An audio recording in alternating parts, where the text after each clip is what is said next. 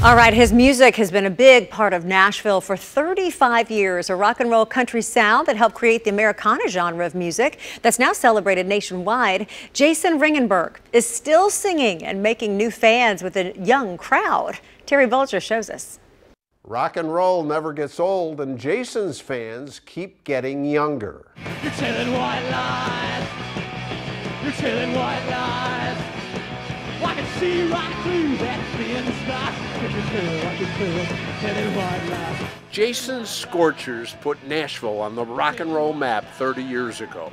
Full throttle music and unforgettable live shows.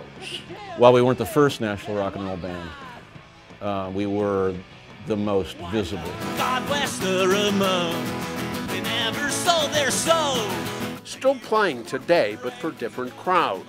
The oldies and the newbies. We've got a little kitty and she jumps so high. She jumps so high. She jumps so high. Farmer Jason before the lights go down at libraries and schools.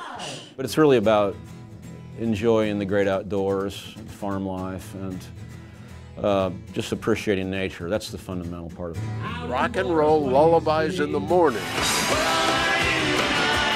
The Scorcher Jason, energetic as ever at night. Because I am at heart a singer-songwriter.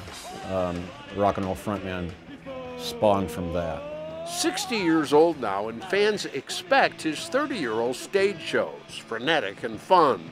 Something even the farmer still does. Is an inescapable part of it. I can't possibly not move when I sing and perform. Shows that still make you wonder, is it him or his audiences having more fun? If you don't love it, you can't possibly stay in it, because it's just really, frankly, too much work, if you don't love it. Jason heads out on tour in July with BR549's Chuck Mead and Jim Lauderdale for the Cosmic Honky Tonk Review. Then later in June, he'll be Farmer Jason again at the Richland Library. Terry Bulger, News 4.